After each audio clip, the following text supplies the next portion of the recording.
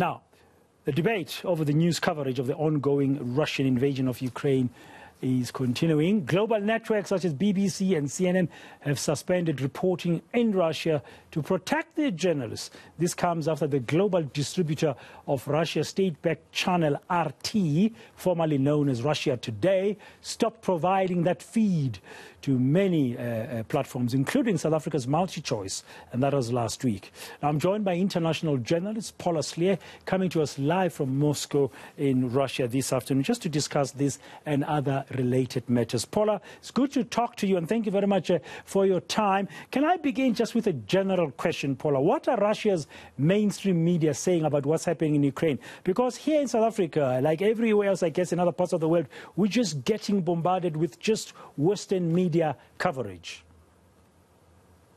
Well, this is exactly the problem, and this is why it was so sad that Russia Today was part of the sanctions imposed by the international community, because Russia Today was translating into English what the mainstream media here in Russia is saying in Russian. It's very much a narrative that supports the Russian government's point of view. There are a lot of reasons that we don't necessarily have the time to go in now as to why Russia launched what it calls a military operation in Ukraine. And hence the mainstream information coming across in Russia is, of course, the losses that are being incurred, and people here are terribly upset by the pictures and the images that are coming out of Ukraine. But there is, and here the population is divided, but I want to say that there is a sizable percentage of the Russian population who still supports this military incursion in Ukraine. They believe that it is necessary in terms of helping to defend the pro-Russian Ukrainians who live in the east of the country. It's necessary to stop the expansion of NATO that the Russian President Vladimir Putin has been warning the international community against for a long time, saying that Russia is concerned about this. And there's a host of other reasons that Russia has launched this operation. Now, in terms of headlines, in terms of news, how is Russian media reporting on this? You've said that there are images coming through that are upsetting many people there. But what is the media telling its audiences, the various Russian media? Well, let me preface my answer by saying there's a big problem because Russian journalists are banned from going to Ukraine. So I myself, I would rather be in Kiev right now than in Moscow, but I have another 2 years on my ban that was slapped on me by the Ukrainian government the last time I was in the country.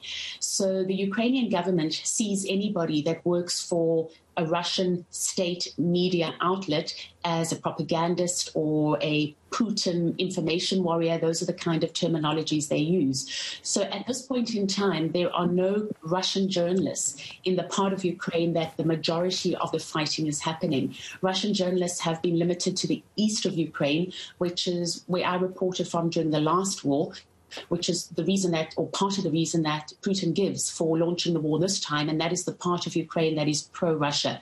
So when it comes to what is happening in Kiev and other big centers where we see the Russian military operating, they're having to rely on independent sources, if you can say there is such a thing, during a war. Of course, a lot of people are not only accessing the Russian media, there are a lot of people using online platforms. And in this respect, there is a lot of information coming across from various sources. The Russian media does say that the Ukrainians are exaggerating the number of losses that are being experienced by the Russians. They insist that the Russian army is targeting military sites. And of course, we've all seen the pictures of the high civilian count. The Russian government has a view that the Ukrainians are very often using civilians as human shields. At the same time, they also are discouraging NATO and Western countries from sending weapons into Ukraine, saying that this is just going to inflame the conflict, that really they want to see the military installations that they say are responsible for firing at pro-Russians living in Ukraine for the last 8 years. They want to have those wiped out, and then they will feel as if their operation has succeeded. Let me just mention, though, that there's also a blackout on information in terms of coming out of Russia. You mentioned it in your intro. And here there is a law that's been passed. A journalist can face up to 15 years if they are caught reporting what is called fake news about Russia. Now, this does sound draconian. The justification from the Russian side is that there's an information war on the go. And in the same way that Russia Today has been turned off outside of Russia because Western powers feel that it's a propaganda tool that purports and only reports on the Russian government's point of view, they feel the same in terms of Western media exaggerating the situation and not accurately reflecting what is happening on the ground. So it's very unfortunate, both sides, that you have the turning off on media. I mean, I wouldn't support it, whether it's Russia Today, CNN, independent media, government media. I don't think it matters. I think people should be able to access all media and make up their own point of view. I think we agree on that. I mean, it's all about, as I always tell people, around fair reporting and as accurate as possible and hearing all views and getting all views to be aired. Did I understand you correctly there, Paula? I might not have. Please correct me. As much as Europe has now blocked the distribution of Russia Today, or RT rather, to the rest of the world, including here multi-choice in South Africa, you said the Russian authorities are also blocking media from outside of Russia, the Western media. Have they done that as well? No. So let me explain it. It was with the introduction of this law, you had a number of international offices here in Moscow that have suspended the operations because they're nervous that if they report something later, the Russian government could turn around and say, well, we're charging you because that actually wasn't factually correct. So there is a suspicion from the international networks in terms of why the Russian government is doing this and whether they're putting their journalists at risk. So you have, for example, CNN and Bloomberg, BBC, ABC, CBS News, Canadian networks. They have voluntarily closed down on their own.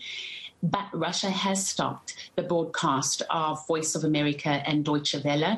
And you do have at the same time a number of independent stations here who feel that with this new law being put into place that they can't continue broadcasting.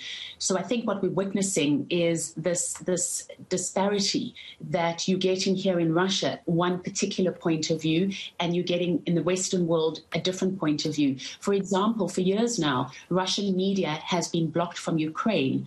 So the Ukrainians they have no access to how Russians perceive this war, what Russians think of this war, and that's already been a situation for years. So I think the point is that we can't have select media. We have to understand that we live in a world in which information war is very, very real. And I think the way to fight information war is by understanding and being open to all points of view. For example, Russia Today is the government point of view. You might disagree with it, but I think it's valuable knowing what is the Russian point of view and how they justify this war.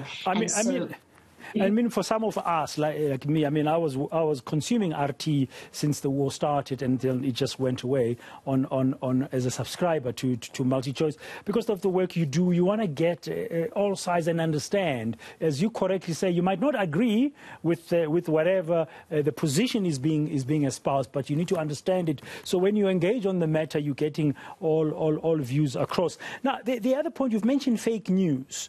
And the Russians have passed a law, you said, that has made international media networks very nervous and to stop reporting and stuff like that, because there's this law now that you're not sure if you might face charges afterwards because of your reports. But there's also, I don't know, there's the other aspect of social media fake news. I mean, we are getting all kinds of visuals on all kinds of platforms claiming all kinds of things and then being shown later not to have been true. Where you are in Moscow, are you getting a sense of the reality, really, of what is happening? You were saying that some of the Russian media, they are saying the Ukrainians are exaggerating, for example, the extent of the casualties and the damage that's being done. So we are so far away. But is there that phenomenon of social media fake news happening there as well? Of course, it's massive here. I mean, you have Russian Facebook. In fact, in the last 2 days, there have been moves by the Russian government to shut down Facebook and to shut down Twitter as well. You see, you have a very real problem, and I think it's not just a problem that Russia and Ukraine are facing in this war. I think you recognize the problem that all of us journalists have been facing for a long time, and I think we have to find ways to deal with it moving forward, and that is the problem of fake news. I think as a journalism industry, we're going to be doing less about breaking news and more about verifying news, because, of course, there's a lot of images that are coming across that actually turn out not to be true in the end. And so the Russian government, many will say, has gone too far by introducing a potentially 15-year jail sentence.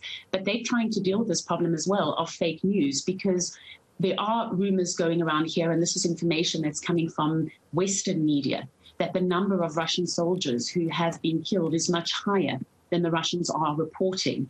Now, the Russian government perceives this as fake news because they believe it's an effort by the other side to demoralize Russians and to demoralize Russian soldiers. Now, we have no way of independently confirming how many soldiers have been killed. And I think we need to be careful as journalists. We need to attribute who gives the figures. So we can say the Russian Defense Ministry has a record that so many have died. The Ukrainians say so many have died. But that's when you start coming into trouble, because there's so much information changing all the time.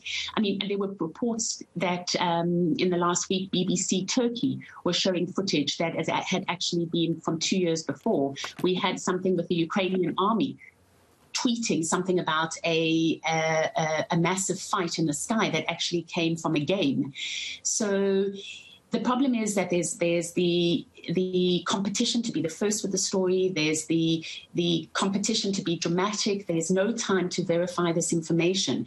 And so this is a problem that everybody faces. The Russians are facing, the Ukrainians are facing. Now, the Russians have chosen to deal with it by saying, well, we are going to impose this ban. The international community has chosen to deal with it potentially by closing down Russian channels.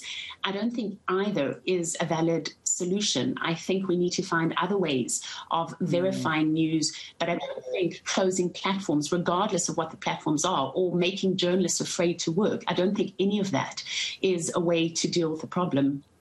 Yeah, and certainly, as you said, banning a broadcaster like RT from reaching other places in the world, or pulling the plug on them, so to speak, is not a solution either. But now, finally, Paula, on the ground, from where we are now today, in terms of the news that I've read before I spoke to you, is that the humanitarian corridors that they've been appealing for by the United Nations have been opened, and that there's a resumption of talks, round 3, between Ukraine and Russia. From where we're sitting, where you are sitting rather in Moscow, what's the latest sort of update, if you're able, as we conclude, to give us a sense of what is really now the main thing that is happening there, sifting through all of this kind of information that sometimes is official, sometimes is unofficial. What's happening today? Well, the talks you refer to are obviously talks between the Ukrainian and Russian side. They were due to happen at 3 o'clock Russian time. They'll happen now only in an hour's time from now, and that will be in Minsk, in the Belarusian capital. To be honest, neither side seems to be particularly hopeful that the talks are going to bring about anything. Both sides are sticking to their positions. For example, Russia insists that the Ukrainians must lay down arms, and the Ukrainians are not going to do that. So that's Russia already saying, well, we're not going to be party to the talks. The sense one gets is that the Russians have a military campaign that they want to complete, and they're not going to complete that until they finish. Now, there are rumors, and again, let me point out that these are rumors, that the campaign could go on for another 3 weeks. No way of independently verifying that, and I don't have anybody to attribute that to. The Russians also accuse the Ukrainians of constantly changing the venue and the deadlines for these talks, and they believe that the Ukrainians are looking for excuses so that they can extend the conflict. You might wonder, well, why does it benefit them? The Russians would argue that they get international weapons, they get international support, they're in a stronger position to actually fight the Russians, or they're in a stronger position to argue their NATO case. On the other side, of course, when you see what's happening in Ukraine, people there desperate to get out and for a ceasefire to come into effect as soon as possible. There is a humanitarian corridor that opened earlier today. We are here in Russia expecting several buses to come through with a few hundred Indian students. I know that there were efforts to try and get some South Africans on those buses, because I've been in touch with the South Africans coordinating that, and they were not allowed on the buses for no other reason than an administrative problem. So there are still foreigners who are stuck in Ukraine, who are desperately trying to get out of Ukraine. We will need to see further humanitarian corridors, but the problem is that they keep breaking down when the talks break down. And so you have the potential that you're risking a person's life when you put them on a bus and send them through a humanitarian corridor, and that humanitarian corridor doesn't necessarily last. And the last point to make is that people are starving. There are stepped up efforts to try and get food to people, and I'm talking here the Ukrainians who support Russia. There's food coming across from the Russian side, the Ukrainians who don't support Russia, which is the majority of the country, and that is where most of the fighting seems to be happening, certainly now, and there are efforts to try and get food to that part of the country. So the sense on the ground is that we're a long way from over, and not only will the conflict continue, but unfortunately this information warfare will also continue. And maybe my appeal to listeners and viewers is just to sift through all the information. There's a lot of disinformation going around. It's often very hard to verify what is true and what is not true. I would say take everything with a grain of salt, even pictures. Even pictures can be doctored. Even pictures are being used from years before. I'm not detracting from the conflict. I think this is a horrendous conflict. I think it is extremely unfortunate what's happening. But we just need to become more discerning as viewers in terms of how we consume our media. Paula Slier, thank you. Thank you so much for your insights and your time coming to us here on eNCA Live from Moscow in Russia.